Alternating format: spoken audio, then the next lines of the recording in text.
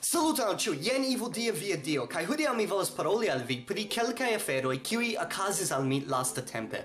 Do, kelkaj el vi fakte scias ke mi estis maldungita antaŭ eble 3 semajnoj, sed por tiu kiuj ne scias, mi nun rakontas al vi.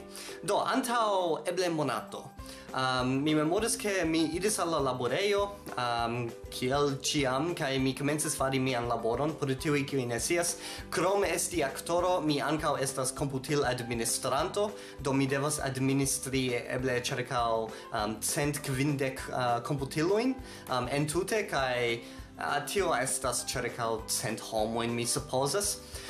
Kaj en mia departamento estis mi kaj unu alia mia kolego, kiu ne fakte li estis mia estro, sed li agas kvazaŭ li estis mia kolego, li estis bona amiko fakte. Kaj mi memoras ke mi iris al la laborejo, kaj en la mateno la estro de la entrepreno sendis retpoŝton al ĉiuj homoj kaj diris ke ni havas gravan kunvenon en la manĝejo de la entrepreno. Do ni ĉiuj scias ke kiam la estro elsendas tiujn retpoŝtojn, ne povas esti bona afero. Do ni iris al la renkontiĝo, ĝi okazis iom antaŭ la tagmanĝo. Do mi iris tien kaj preskaŭ la tutan tempon, ĝi daŭris eble horon.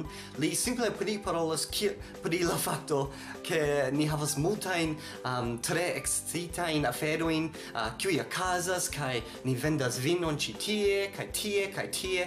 Do preskaŭ nenio interese okazis, sed je la fino de la renkontiĝo li diris ke ni havas ankaŭ kelkajn financajn problemojn kaj ni devas iom restruktigi la entreprenon. Sed ne genu pri tio, ne estu genita. Do ni ĉiuj pensas kompreneble ke tio estas la plej grava afero en la kunveno. Kaj poste mi kaj mia estro ni tagmanĝis, sed ni iris al loka McDonald's restoracio, ĉar ni preskaŭ ĉiutage tagmanĝis tie. Jes, mi scias ke ne estas bona por la sano, sed ni estas komputil-administrantoj. Kutime ili komputil-administrantoj ne bone manĝas.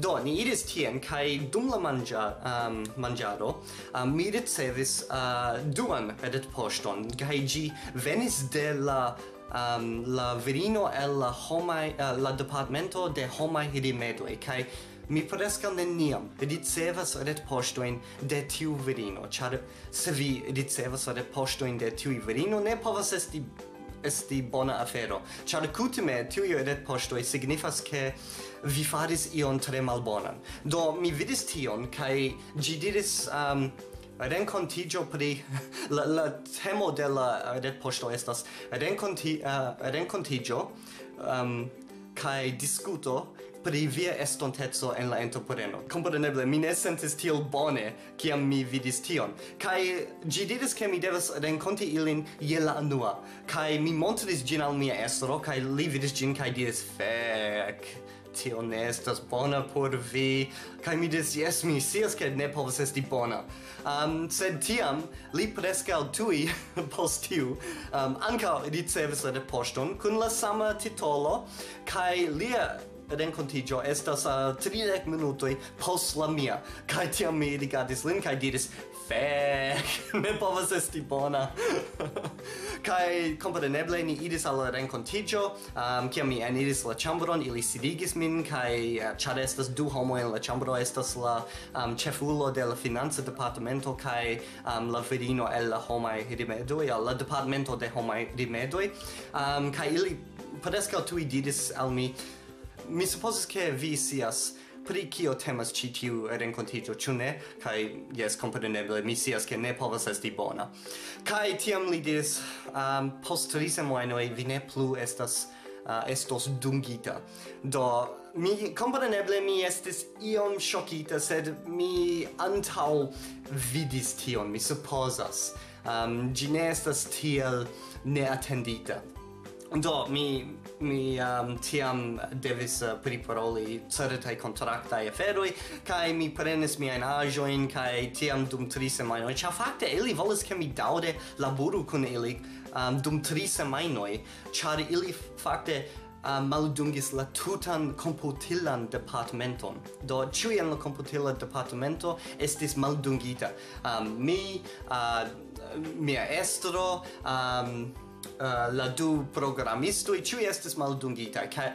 Kai ili diris al mi, la virino el la departamento de homaj rimedoj, ke ili fakte decidis uzi subkontraktistojn, mi supozas. Kai ili ne plu bezonas niajn servojn.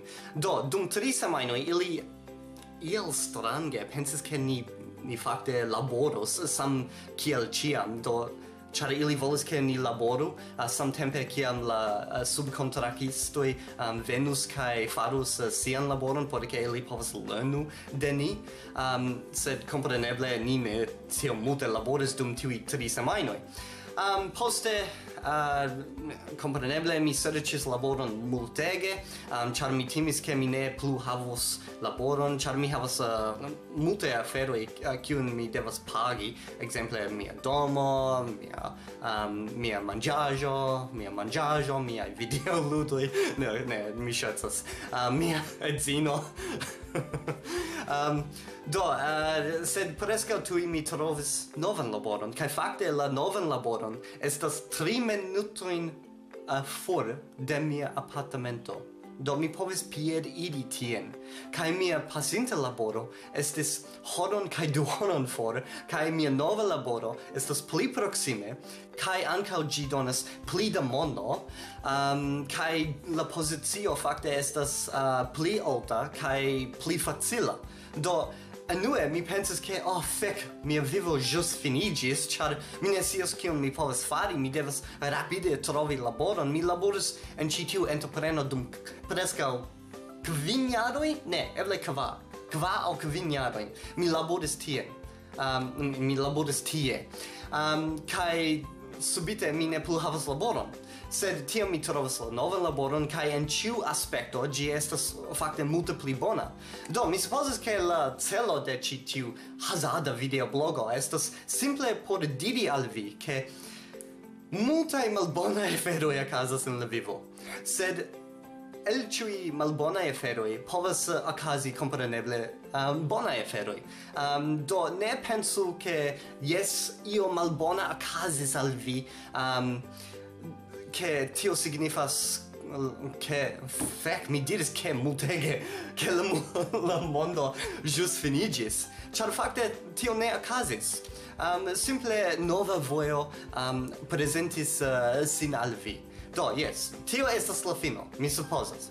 Do, se vi ŝatis ĉi tiun filmon, ŝatu ĝin, diskonigu ĝin, abonu mian kanalon se vi ankoraŭ ne abonis, kaj mi vidos vin en la venonta filmo. Kaj se vi ne estos tie, atendu. La virino el la departamento de homaj rimedoj trovos vin.